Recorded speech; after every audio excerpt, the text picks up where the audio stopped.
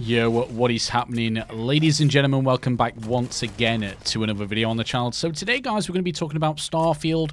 We are going to be talking a hell of a lot about this game in our typical, unbiased, very opinionated content here on the channel. We're not really a channel who's very informative. We're not a channel who is going to be coming out with, awesome, epic gameplay. We're just a channel where we like to talk about things which various communities may be talking about. So today, guys, hence the title of this video, you've got certain YouTubers, Twitch streamers, content creators, whatever you want to call them, and they are like, I'm going to put this tweet up on the screen right now. This is just one person.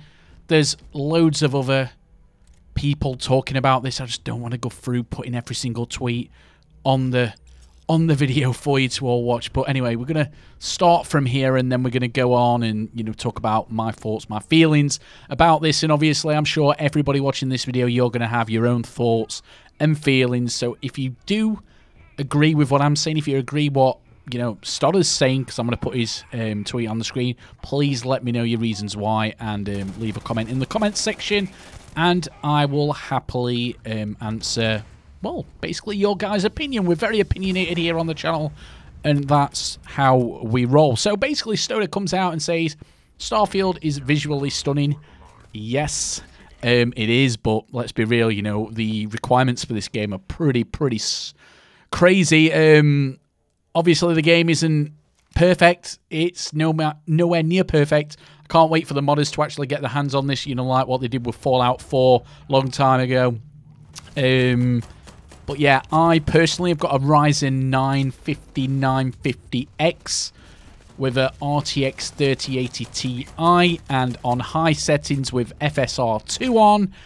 I believe I'm running at 75% on one of the other settings. Can't remember what it was. I am struggling to get 60 FPS in this game. I can in certain, low-key areas, but when I go into one of the towns or whatever, yeah, it struggles. The gameplay you've got in the background is kind of spoiler-free. It's right at the beginning, just something for you all there to watch. But it is visually stunning, don't get me wrong. But to run it on a PC, if you've got a mid-range PC, you're going to really struggle. I know it's only been released at 30 FPS on both the Xbox Series X and S, which is a bit disappointing for a lot of people. But again, it's not really a Twitch shooter game. Yes, it's not great that it's in 30 FPS, but it's not the end of the world, isn't it? So it goes on to say, but the combat is so basic, it makes it hard for me to enjoy. He then says visual recoil with just a cone of spread when aiming down sight. Hipfire is actually more accurate. Every humanoid enemy just does the same movement and jostles between assets staring at you.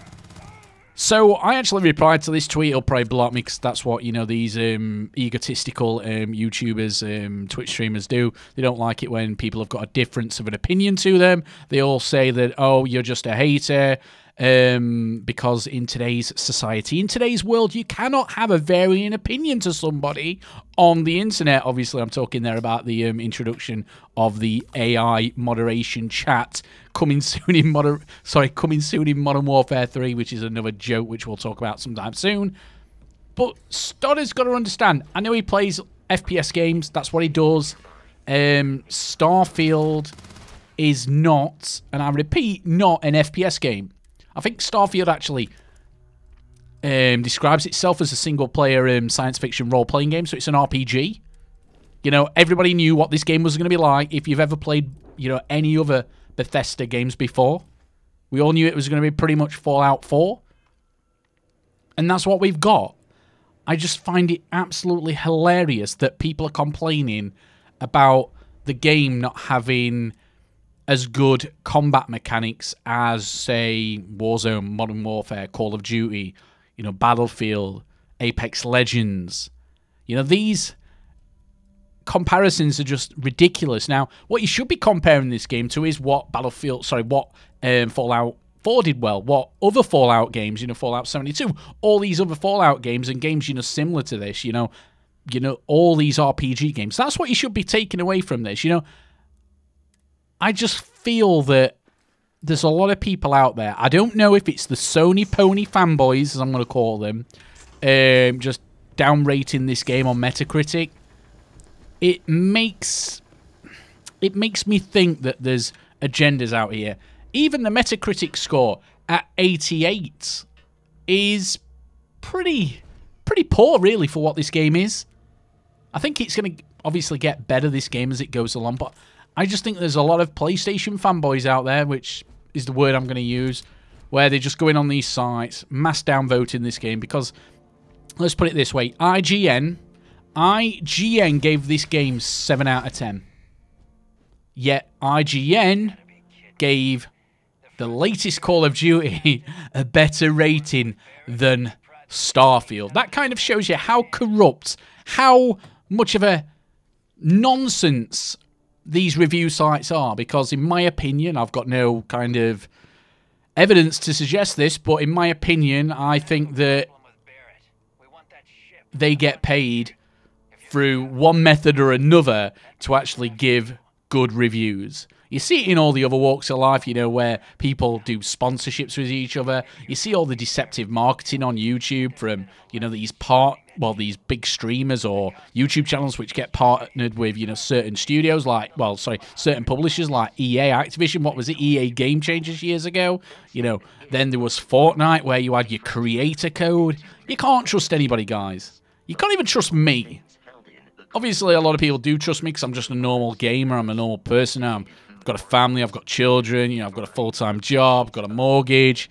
So I just come on here just to give my opinions on things, mainly from the video gaming world. But, you know, the only way you can judge a game is by yourself or your closest and dearest, your friends, people who you know in real life. Go and ask your friend, you know, is he having performance issues on this game? You know, Digital Foundry actually come out and did a test. I can't remember what rigs they were using, but then there's other people using the exact same rig and they're not getting what Digital Foundry got, which, again, Digital Foundry tend to be bang on. I just don't understand. Did they get a different build of the game to what's actually been released? I know it's early access. Are, you know, Bethesda holding back some performance upgrades? Because we see a lot of games, they actually get released, they get rushed out, and then there's a patch 2 weeks later, and the performance, you know, even on the better rigs, improves drastically. So, again, I'm not 100% sure what I'm talking about when it comes to, you know, technological stuff.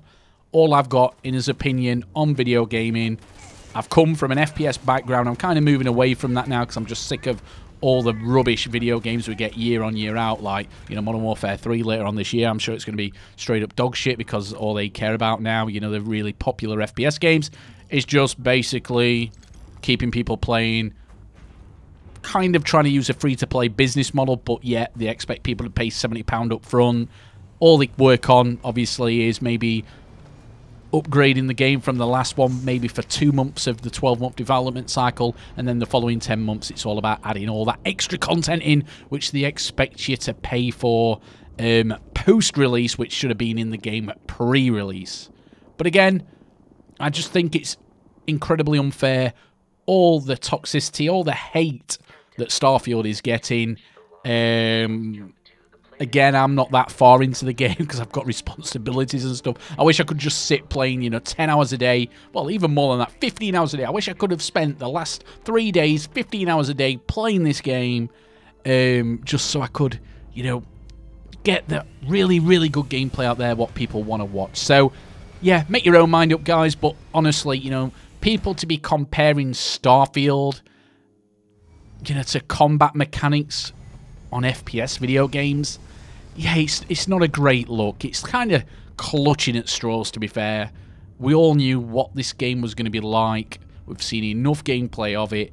But yeah, you know, if you're an FPS player and you're shit-talking this game, maybe you should go back to Call of Duty Warzone. Maybe you should go back to all these first-person or third-person shooter games which you've never criticised, even though the majority of your communities have criticised. You've just took that Activision cash, you've took that EA cash, now you're having to actually move genre because Starfield's a big game. You don't want to continue playing Warzone or any of these other games now which are irrelevant because, let's be real, they've had no critical feedback and the player base have just left now because they don't care about it anymore. So yeah, just keep in your own lane, leave Starfield alone, and let us all enjoy the wonderful game which is Starfield. Again, by no means is it perfect, but it's a lot better than all those trashy FPS games we get year in, year out. If you've enjoyed this video, please hit that subscribe button. Again, we're very opinionated on this channel. The content does vary quite greatly, I'm afraid, but again, if I've got something which I feel needs talking about, something what needs defending, even something what needs attacking, I'll be there to make a video on it. Alright, love you all. Take it easy. If you've enjoyed this video, if you want to see more Starfield on my channel, more live streams, please leave a like. And yeah, love you all. Take it easy. Goodbye for now.